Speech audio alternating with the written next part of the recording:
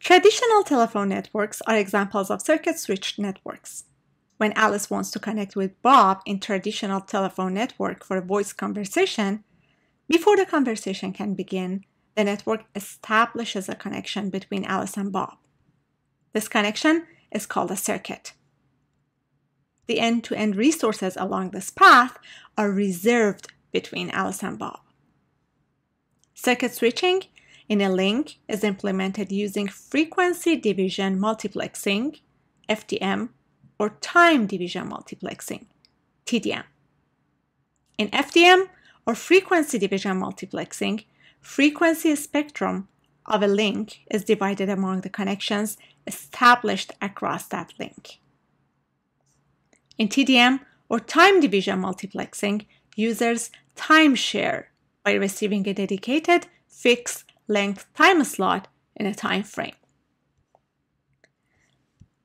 Let's explore TDM and FDM with an example. Assume we have 4 users indicated by numbers 1 to 4 and color-coded with blue, green, yellow, and pink respectively.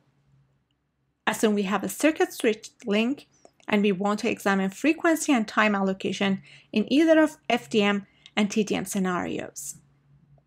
If we are using FDM, we have to assign a specific frequency band to each user. This frequency band is dedicated to that user all the time during the reserved time of the connection. You can see this in Figure 1, with different colors allocated along the frequency axis. The same frequency will be kept for each user for the whole time that the connection or circuit is reserved. If we are using TDM, a fixed length time slot within a fixed length time frame is allocated to each user. You can see this with fixed length allocation of time to each user along the time axis. Users can send on all of the dedicated spectrum on that specific time slot. The allocated time slot could only be used by that user, and if not used by that user, will remain unused.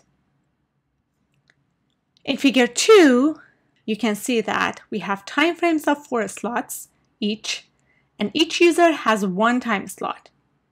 If, for example, user 2 does not use their time slot, that time slot will be unused during the connection time. In packet switching, on the other hand, there is no resource reservation along the path. Packet switching is usually done by a store and forward transmission. A packet, in simple words, is a package of information resulted from segmenting data represented in bits of 0 and 1 values and adding a few fields called header to them to specify the details of the packet. The packet switch receives the entire packet on its incoming link, then it places the entire packet on its outgoing link. Assume we have a packet of data of length L, meaning the data packet has L bits in it. This packet needs to be sent from source A to destination B, as shown in the figure. There is one switch on the path from A to B. There is a link with capacity R bits per second connecting A to a port of the switch. And there is a link with capacity R bits per second connecting another port of the switch to B. With a store and forward, packet with length L is first sent from A to the switch at full capacity. It is stored in the switch till the link from switch to the destination B becomes available. And when it is available, switch puts the packet with length L on the link towards B. Packet switching allows more users to use the network. We will explore how and why. In packet switching, hosts or end systems break the messages into packets. Packets go from one switch to the next across the links on the path from source to destination.